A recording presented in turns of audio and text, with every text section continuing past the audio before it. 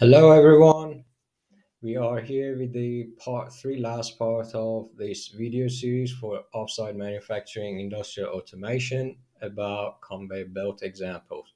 And in this episode, this part 3, we are going to be discussing about how to connect a PNP proximity sensor to the Siemens S7 1200 that is acting as your PLC. Um, what we are going to discuss today is about some basic concepts of syncing and sourcing, how to wire up your PNP sensor to the PLC, and also how to power up the digital input modules on the S7 1200. Then we move on to explaining about what is PNP and NPN sensors and a bit of conclusion at the end for this last episode.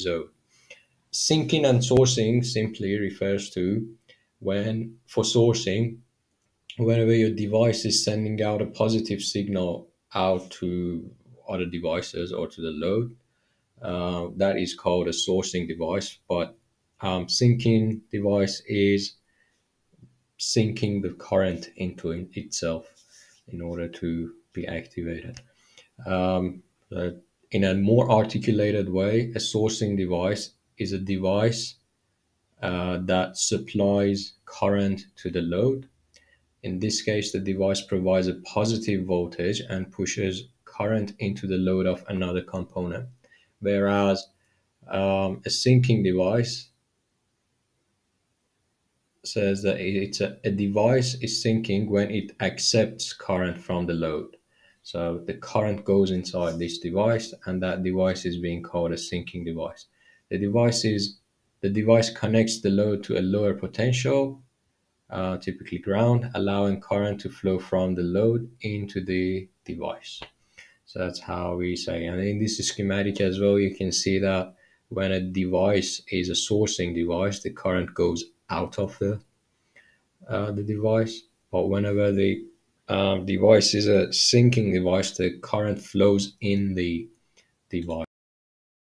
Okay, so finally, in the last part of this video series for industrial automation, offsite manufacturing for construction businesses, we are at the point where the PLC is wired up completely. We could power up the PLC. The TIA portal is already set up. And in this episode, last part of the video series, we are going to connect the proximity sensor and power up the proximity sensor to get some inputs from the field instruments out in the field, and then bring them in the PLC so that the PLC can decide some sort of output. Let's say on this example of conveyor belts, whenever the object is obstructing the front of this sensor, proximity sensor. Now later on I'm going to explain what sort of proximity sensors are available in the market and how we can wire them up. Once something's in front of this proximity sensor, this is going to command it to the PLC that let's just stop the motor by sending a signal out to that motor. So these are the output rails and input rails. So what we have to do is to connect this sensor somehow to this top part of the PLC S7 1200 made by Siemens. Bit of explanation here for you guys that this particular type of PLC is an AC-DC relay module, so the whole CPU is powered by an AC input, and the digital inputs are powered by DC current, and these ones outputs are a relay.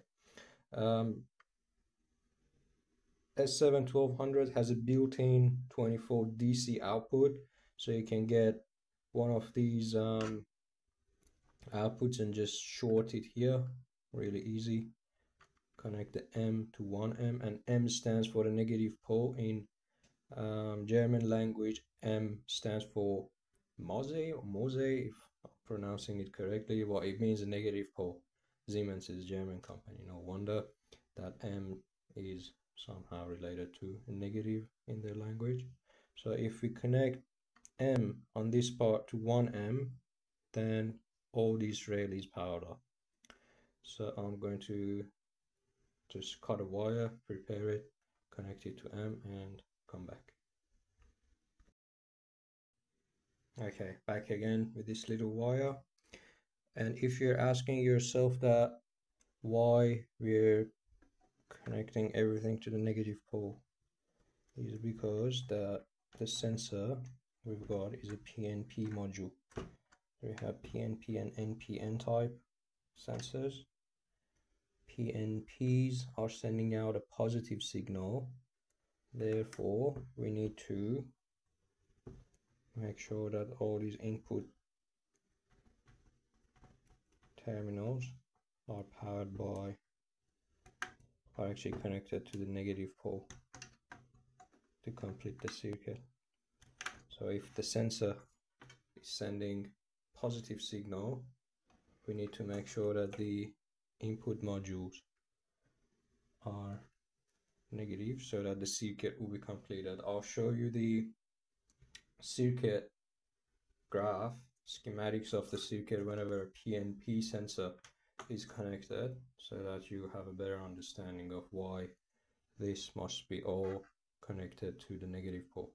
Then the way that you can connect the negative pole is just to make a short circuit between M and 1M on these two sides. PNP and NPN sensors.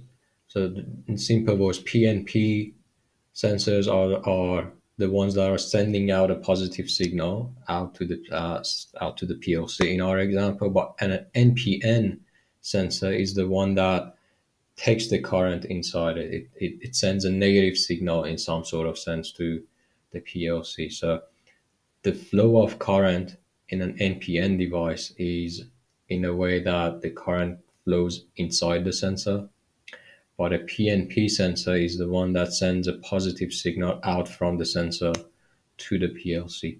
And if you like to know how to power up your PNP, how to connect your PNP sensor to this S7 1200, this schematic is pretty much how you should be powering up your PNP sensor. We have a PNP sensor. The output signal is a sourcing signal, which means that it sends a positive voltage to the sensor, to the PLC. Therefore, your digital inputs on S7 1200 must be connected to the negative pole of the power supply. So there is, as you can see, the 1M is connected to a negative pole. It's connected to the 0 voltage of the power supply. And yeah, that's pretty much it. So it was all about what we can say, at least at the moment, about, of course, there are much more details if you like to move into automation area. But this video series was just an effort to get you familiarized with the automation principles, especially PLC. What are the PNP and NPN, TR portal, how to wire up, how to power up, and you could find all sort of details in the past few episodes that we have scheduled to publish and make it available to. If you had any questions, don't hesitate to contact us. There are multiple ways you can contact the Institute, either via our website, emails, commenting down in the social media channels on Instagram, YouTube, LinkedIn. There are multiple sort of ways you can contact us, and we'll be more than happy to get engaged with you either as a industry partner or as someone who likes to get just trained. And yeah, thank you again and have a nice day.